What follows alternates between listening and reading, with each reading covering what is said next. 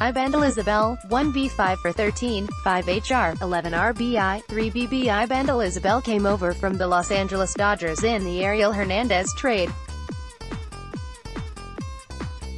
He was classified as a power hitter, and that power came out in full force this weekend. In his 4 games with Daytona, he was 5 for 13 with 5 home runs and 11 RBI. Since he joined the Tortugas, he has hit 10 dingers and driven in 24. Friday, June 1st, Louisville Bats 3, Gwinnett Stripers 1. Louisville had themselves a fine weekend, starting with a win on Friday night over Gwinnett. Just Nicolino pitched well in his start, going 7 innings and allowing only 1 run on 6 hits with 1 walk and 4 strikeouts. Dilson Pickles Herrera was 2 for 4 with a double on 2 RBI, and DJ Peterson was 1 for 3 with an RBI double. Pensacola Blue Wahoos 0, Jacksonville Jumbo Shrimp 4. Game 1 of Friday's scheduled doubleheader did not go well on Friday, as Pensacola lost 4-0. Vladimir "The Destroyed" Gutierrez got lit up, lasting only 2.1 innings and giving up 4 runs on 3 hits with 4 walks and 5 strikeouts. Juan Martinez was great out of the bullpen, striking out 4 in 1.2 shutout innings. CJ McElroy was 2 for 4 on the night, and Aristides Aquino was 1 for 2 with a double. Game 2 of the doubleheader was rained out. Daytona Tortugas 7, Lakeland Flying Tigers 4. Daytona was finally able to play some baseball after having nearly a week's worth of games cancelled. Tony Santigold Santillan struggled in his start.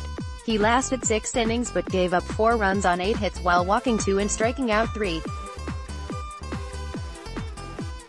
Ibandel Isabel drove in 3 runs while going 2 for 3 with 2 dingers. Brantley "Ring My Bell" was 2 for 4 with 2 doubles, and TJ Land of the Friedel was 2 for 3 with a double and a walk. Daytona Tortugas 7, Lakeland Flying Tigers 0. Game 2 went even better for Daytona on Friday. Scott "Randy" Moss pitched well, going 5 innings and allowing no runs on 3 hits with 2 walks and 8 strikeouts. Bruce "Brrrruuuuuuuce" Jari was 3 for 4 with a double and 4 RBI, and Hector Vargas was 2 for 3 and scored a run, while Mitch Yatenay scored 3 runs in a 1 for 3 night. Day Dragons 1, Lansing Lugnuts 12. Dayton gave up 11 runs in the last 3 innings to fall 12-1 on Friday. Packy Wacky Naughton was wacky, going 5.1 innings and giving up only 1 run on 7 hits with 3 walks and 4 strikeouts. We won't talk about the bullpen. There wasn't really much to write home about offensively. Hendrik Clementina went 1 for 4 and drove in the only run for the Dragons. Saturday, June 2nd, Louisville Bats 3, Gwinnett Stripers 1. Louisville pulled off another 3-1 victory over Gwinnett on Saturday. Jose Lopez started and pitched well, giving up only 1 run on 3 hits with 2 walks and 1 strikeouts over 7 innings of work. Nick Cincinnati Senzel went 2 for 3 with a double and a walk. Gabriel Youngblood Guerrero went 2 for 4 and scored a run, and Dilson Herrera went 2 for 3 with a walk. Pensacola had a scheduled doubleheader on Saturday that was rained out. Daytona Tortugas 9, Lakeland Flying Tigers 6. A 4-run 8th helped Daytona come back and defeat Lakeland on Saturday. Tony Montoni threw 4 innings and gave up 4 runs on 4 hits with 2 walks and 1 strikeout. Ryan Hendricks struck out 3 in a scoreless inning of relief. Steve Stevenson was 1 for 3 with a 2-run dinger and 3 runs scored. Ibandel Isabel was 2 for 3 with 2 home runs and 6 RBI.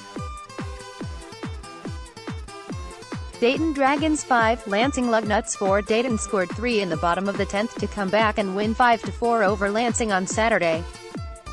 Walt Mondile was solid in his start, going 6 innings and giving up only 1 run while scattering 7 hits, walking none, and striking out 3. Andy "Sluggo" Sugilio was 3 for 5 with a double on 2 RBI. Hendrik Clementina was 3 for 3 with a double and a walk, and Stuart Little Fairchild hit a solo dinger. Sunday, June 3, Louisville Bats 7, Gwinnett Stripers 2. Louisville finished off their three-game sweep of Gwinnett with a 7-2 victory on Sunday. Brandon, there once was a man named Finnegan, started and pitched really well. He went 7 innings and gave up only 1 run on 3 hits while only walking 1 and striking out 7. Phil Urban was 2 for 5 with 2 triples and 3 RBI. Nick Senzel was 1 for 2 with 2 RBI. And Blake trade hands Trepid drove in 1, going 1 for 3 with a double. Up next, Louisville is off on Monday. Pensacola Blue Wahoos 5, Biloxi Shuckers 6. Seth Varner got the start for Pensacola and pitched well. He went 5.1 innings and gave up 1 run on 3 hits with only 1 walk and 5 strikeouts. The bullpen, unfortunately, got worked. Luis Gonzalez was 2 for 4 with a double on 2 RBI. Gavin, as I walk through, Lavalley went 2 for 3 with a double, and CJ McElroy was 1 for 3 with a double, a walk, and 1 of RBI.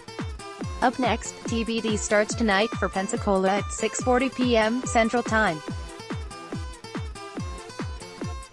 Daytona Tortugas 5, Lakeland Flying Tigers 9. Daytona gave up 5 runs in the bottom of the 8th to fall 9-5 on Sunday.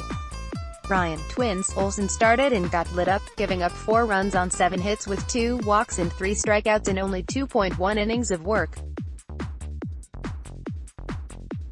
Jose Siri was 2 for 4 and scored twice, and Ibandel Isabel hit another dinger and drove in 2 as a part of a 1 for 4 evening. Nick Sadface Howard gave up 4 runs and walked 3 in 1.2 innings of relief.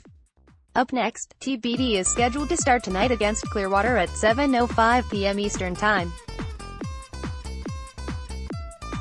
Dayton Dragons 11, Lansing Lugnuts 8. Hunter Green got the start on Sunday and had himself another great start. He threw 5 innings and gave up only 1 run on 3 hits while walking only 1 and striking out 8. It looks like the kid just continues to figure it out. Stuart Fairchild was 2 for 3 with a 2-run home run and 2 runs scored. Michael Head-Rub Belter was 1 for 4 with a home run and 2 RBI, and Andy Sugilio was 1 for 4 and also hit a 2-run homer. Jeter Downs was 1 for 4 with a double on 2 runs scored. Up next, Dayton is off on Monday.